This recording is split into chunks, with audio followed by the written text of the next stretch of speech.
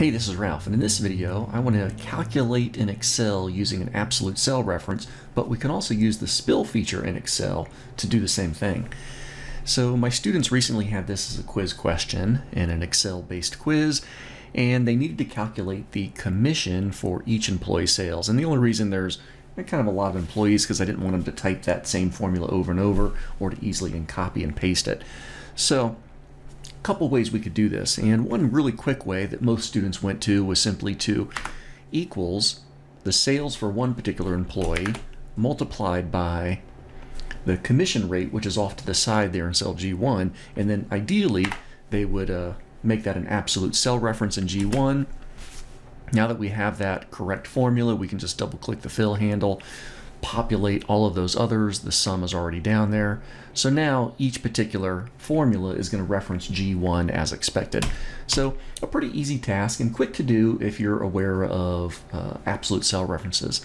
So that was pretty slick. A couple of students, literally 2 students, used the new spill feature in Excel, which is also pretty darn nice. So in that example, I can go to my first employee there, and I can do something like equals the commission rate, which is still in cell G1. I'm not going to make it absolute though, and I can multiply it by the range of cells which constitute the sales values over there. And that's all I've got. So I've got G1 times the range of cells B2 to B31.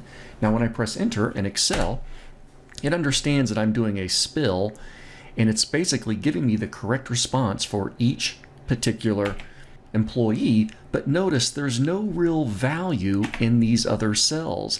Instead, it's all in that first cell, and basically I'm taking that G1 and multiplying it by the sales for each employee. And we can test that this is still accurate. If I change that 1.8 to a 2%, for instance, we're going to see that all of these are getting updated, and we can see that it's accurate. For instance, 90,000, 2% of that would be 1,800. So it's another way to go. And not a bad way to go as long as you're doing it intentionally and you understand how Excel is giving you all of this information. Because it is kind of weird to click on a cell that looks like it should contain some data and saying that it's empty. It doesn't seem to have any information, so you're not sure how that occurred. Okay, so there's the spill feature, which is basically trying to make a slicker, more efficient way to use the same formula in an entire range of cells. Thanks for hanging out with me.